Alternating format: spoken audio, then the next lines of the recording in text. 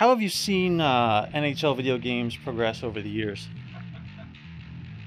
Well, I've had a lot of practice with my three boys being right in the middle of all the video games, especially with EA Sports and them playing Xbox and PlayStation and what have you. So, I mean, the thing that sticks out for me has been just the imagery and the likeness on the games of when you look at the players and the coaches and the officials.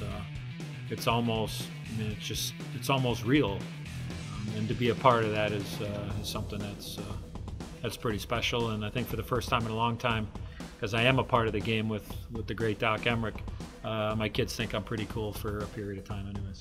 Very cool. The NHL has that certain type of energy that not many sports can bring. And with these new games, you know, with the way that the crowds are moving and the marks stay on the ice from the skates and stuff. Can you really kind of, as these video games progress, feel that energy and power that the NHL has that other sports don't coming through? Well, I mean, I think, you know, I'm obviously biased to our game and what we have to offer, but, you know, when you talk about, you know, the effects and to be so pinpoint with everything, whether it's a crowd shot or mannerisms or, you know, you mentioned a skate blade on the ice, you know, hearing a puck hit the post. I mean, those are all things that what makes this game, I think, so unique. And I think you can really feel the energy. And I always tell people is if you can get a chance to come to a game in person and then get a chance to watch a game on TV or play the game, I think you get a real true appreciation for how amazing the game is.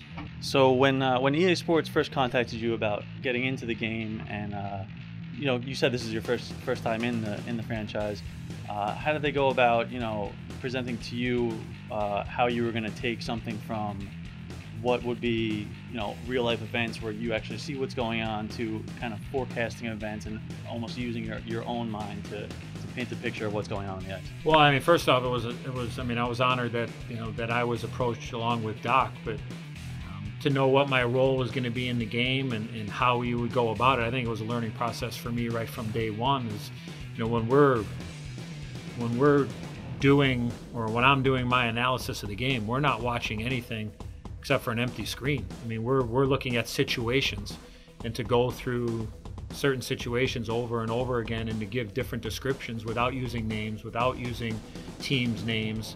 I mean, those were very challenging. So, you know, I think once you understood how your role was going to was kind of evolve, then you were able to kind of sit in and get into it. I mean, the one thing that I'm most proud of in the game is that I think if you close your eyes and watch the game, NHL 15, and then somebody would come in and slip a television in there and you actually have a real game going on, is I don't think you could tell the difference, because I think our mannerisms and how we do the games are the same on the video game as it would be on a real game that we're doing, and that was kind of the idea of it.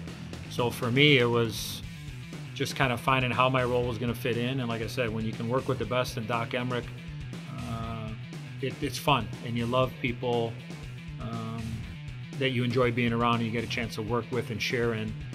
Makes it even more special, and for me, it's, like I said, it's a great honor. And like I said, I've seen it with my kids, and they beat up on me a couple times in the games over the years, so I've just refused to play now because I become a punching bag for my kids.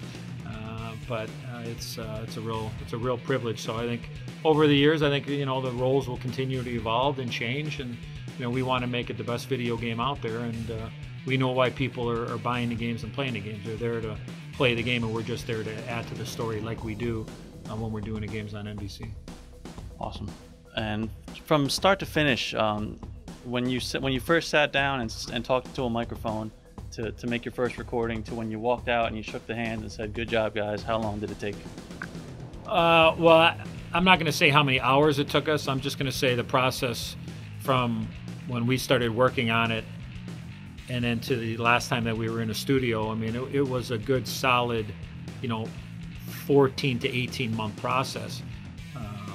Not every day, but there were blocks of days, and, you know, I mean, hundreds of hours of work in making sure that what we did was going to fit the game, and then also we had to do things that were going to fit the game. But I think the team at EA Sports is the one thing I'll say is that, I mean, they were terrific. I mean, they treated us like gold, and they really helped. They helped me along, and I know they helped Doc, and it was a process. And if it wasn't for their guidance and leadership, I don't think that the game would be as good as it is, because they were there to lend us a helping hand, and it's proud to be a part of the EA Sports family.